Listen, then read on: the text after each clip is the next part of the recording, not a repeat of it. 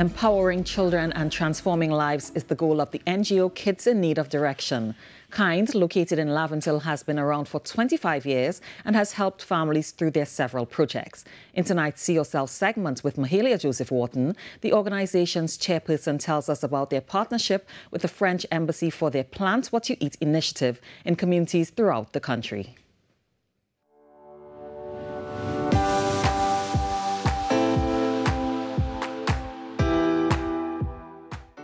Growing up in a compassionate home is what motivated Chairperson of Kids in Need of Direction, KIND, Karina Jardine-Scott, at a young age to help those in need. My mum was huge into philanthropy, so it was just sort of automatic. And when I was 16, I wanted to be a missionary. You know, I always wanted to work with kids. I love children. I enjoy kids a lot. She said over the years, the group has seen several challenges plaguing families. A lot of it is financial, of course.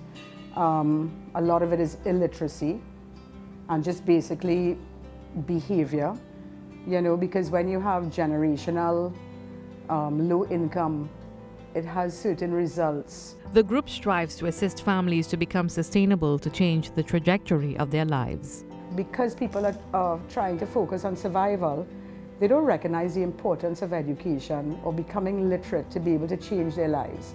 Their focus is on short-term gratification, and we are trying to assist with long-term benefits. KIND has recently partnered with the French Embassy as well as the Rotary Club of Diego-Martin for their Plant What You Eat program, which is one of 13 programs under the flagship KIND Mind initiative. The program was launched 3 years ago to give communities the tools they need to start their own gardens. We are now in 7 communities this year. So this program took us to the first community was Diego-Martin, but it was featured with Beauséjour, which we are so thrilled about, it being a French-based name and community, and Patna. And we have done families there. We moved after that into Canupia with regard to the Police Youth Club, the St. David's Primary School, and also Caroni and in Kelly Village with the Village Council. Ms. Jardine-Scott said their goal is to target 100 families. We do give a starter kit when we have done the training program, and they have access to the videos, which they can also access through WhatsApp.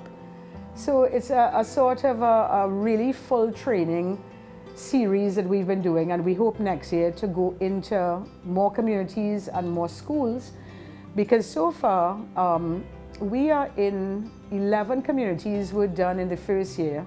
And the second year we had another 5 communities, and then this year we have 7. Their next stop is the Tabaquite community. While the purpose of the initiative is also to provide an opportunity for families to learn how to plant a home garden, KIND also sees it as a source of income, as well as a way to enable participants to have activities such as produce sharing, grain market days, and community food fundraisers.